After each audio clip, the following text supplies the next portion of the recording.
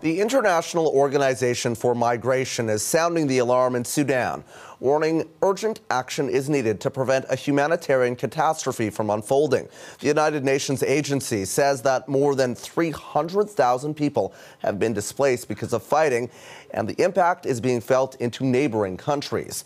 The agency's director is Antonio Vitorino, and he joins us now from Geneva. Thank you so much for joining us. How dire right now is the current refugee situation in Sudan? And also, if you could talk about the other countries, the neighboring countries as well.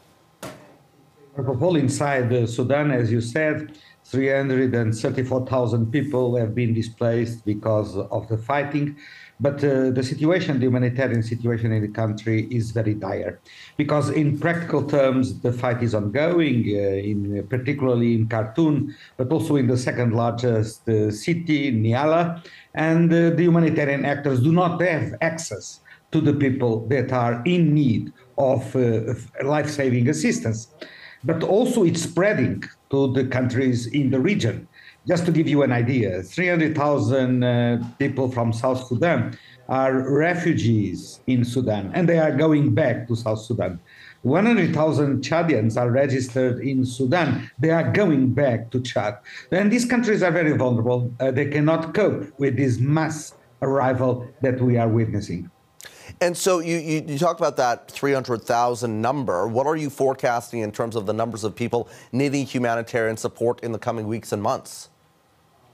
Well, before the fighting started, 16 million people inside Sudan were already in need of life basic assistance and support. And today the situation is much worse, as you can imagine. There is no water. Food is coming to the limits.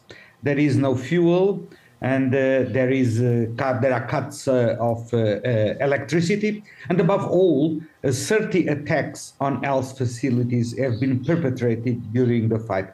So the humanitarian situation inside Sudan is extremely difficult. And until now, we have not been able to reach out to the people that are in need. So the top priority, and I hope that the conversations that are taking place now in Saudi Arabia will allow for a humanitarian pause so that the humanitarian actors can reach in safe conditions to those who are in need.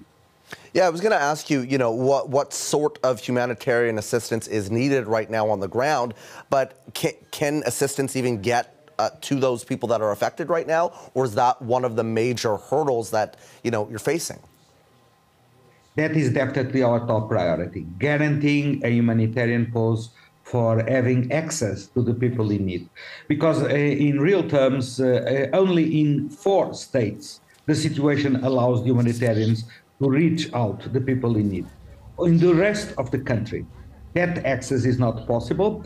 And even more, several UN agencies had their offices and warehouses looted, and WFP tried to reach out with food, which is a top priority in the last 2 days, and it was unable because the convoys of food were looted. So the situation inside the country is a mess, and we need to have some guarantees that we can reach the people that are starving and that are in need of water and medicines. What is your ask of the Canadian government? What do you want countries like Canada to do right now? I must say honestly that the humanitarian response plan to Sudan is very much underfunded. Only 14% has been funded up to date. And definitely we need to scale up our operations as soon as the conditions are met. As you said, Travis, not just in Sudan, but also in the neighboring countries, particularly those who have been receiving many people coming back home or Sudanese fleeing the country. And so my appeal to Canada, as other all donor countries, is to stand up and provide goods, in-kind donations, and of course, financial support for this massive humanitarian operation that is desperately needed in the entire region. Yeah, I know, as you said, even before the fighting started, the situation was dire in Sudan. What does the ongoing fighting mean for your organization trying to help those escape food insecurity in that region right now? Of course, that we have a very big operation in Sudan, as you can imagine. We have more than 300 staff members who are also impacted by the current fight. We are now assembling them.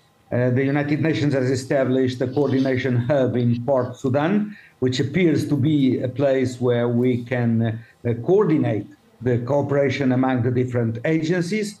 And as soon as we reassemble our staff in specific locations, we will be ready to restart our humanitarian operations. But of course, for that, we need an humanitarian pause. Listen, we certainly appreciate the time today. That's Antonio Vitorino joining us from Geneva.